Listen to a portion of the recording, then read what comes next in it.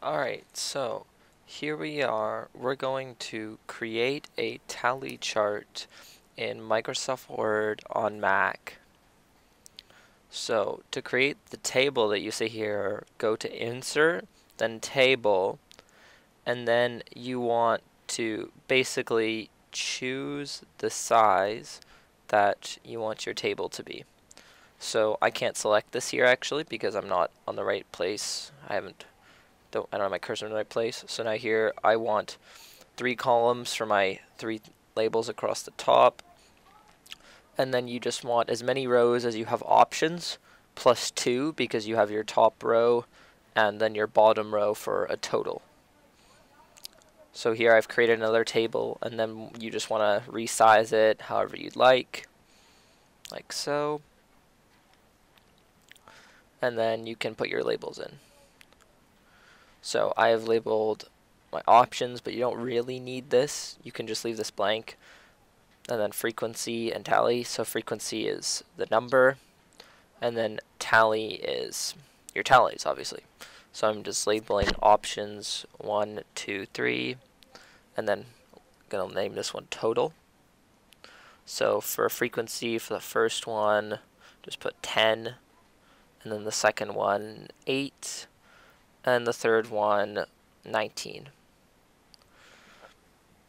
So as I just get my calculator out because I don't want to be wrong on YouTube, find out how much this adds up to, and it is 37. So now let's get to adding our tallies. So go back to the Home tab, and very important first step, make sure your font is Times New Roman. That is essential. So then you want to find this key on your keyboard that is displayed on screen, and then you want to, whilst holding Shift, press that key.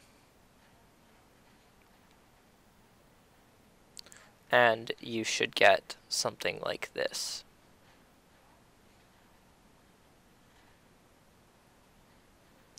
And that is your tally.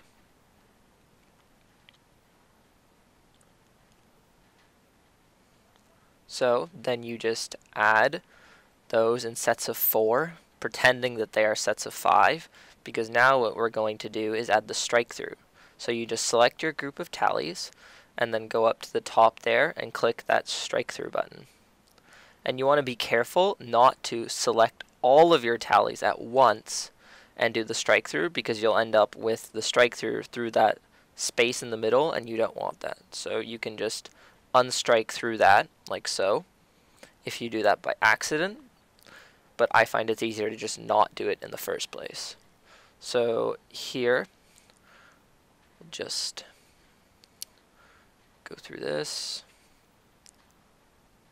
just adding my other tallies, making sure to change my font to Times New Roman every time, because that is essential. Adding the strike throughs here, and I'll just cut right back as soon as I'm done adding these tallies.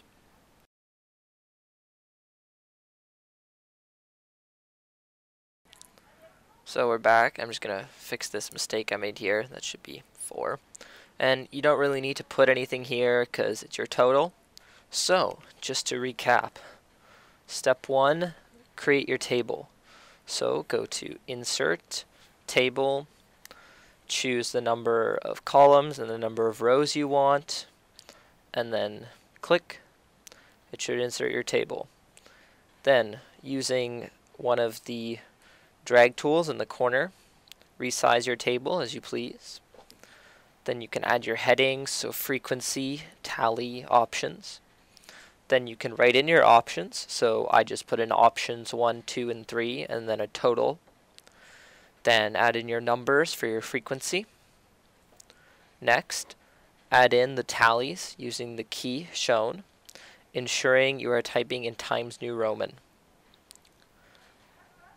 Then, add in strikethroughs, making sure not to add a strike through in the spaces between your sets of 4 tallies.